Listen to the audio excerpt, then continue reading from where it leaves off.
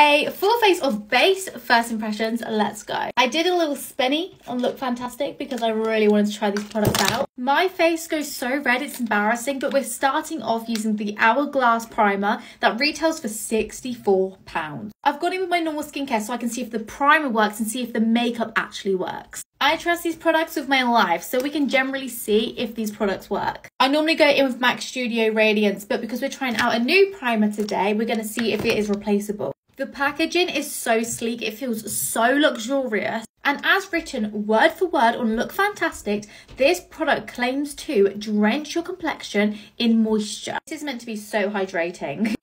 That smells absolutely incredible. It's got lavender in and 14 essential oils. It feels extremely smooth. Let's place her onto the skin. She's kind of got the same feeling as my MAC Studio Radiance, so this could be a really good sign.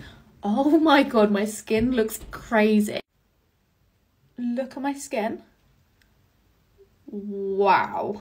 She also has a tacky feeling. I want to bring you in a little bit closer. Guys, it's kind of like blurred my skin. It looks like a whole layer has been placed onto my skin and made me look like a glowy, smooth goddess. I do not rave about primers. This is beautiful. It's incredible. And I really want to see how the rest of my makeup sits on top of it. It has definitely drenched my skin in hydration. And you do not need a lot of that product, first of all. I know she's spenny, but so far so good. Let's not jump to conclusions. Let's see how our makeup sits on top of it. Okay, I am cheating a little bit with this product because I have tried it before, but generally it's so incredible and I hope it still lives up to my expectations. It's a Giorgio Armani Luminous Silk Foundation. I got mine in shade number 6 and the way this makes your skin look, oh my god, I hope it gives me them results again. My primer has now set down and can you see how glowy my skin still looks? I am going to put a little bit of this foundation on. You really do not need a lot. It depends on the look you're going for because this is a buildable foundation. Personally, for me, I prefer to add less foundation and then build up with concealers for the coverage.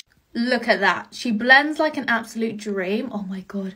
My skin looks incredible. Am I like tooting my own horn? Tooting my own horn? Or does this generally look as good as I think it does? Let me zoom you in so you can see the texture on my skin. Guys, look at it. I love a glowy base and my skin looks so flawless right now.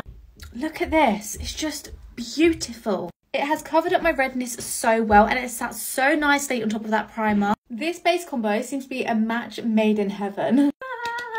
I have been getting so bored of my same daily routine and I'm so excited because I generally feel like these could become some of my everyday products, which means we get to switch out some products.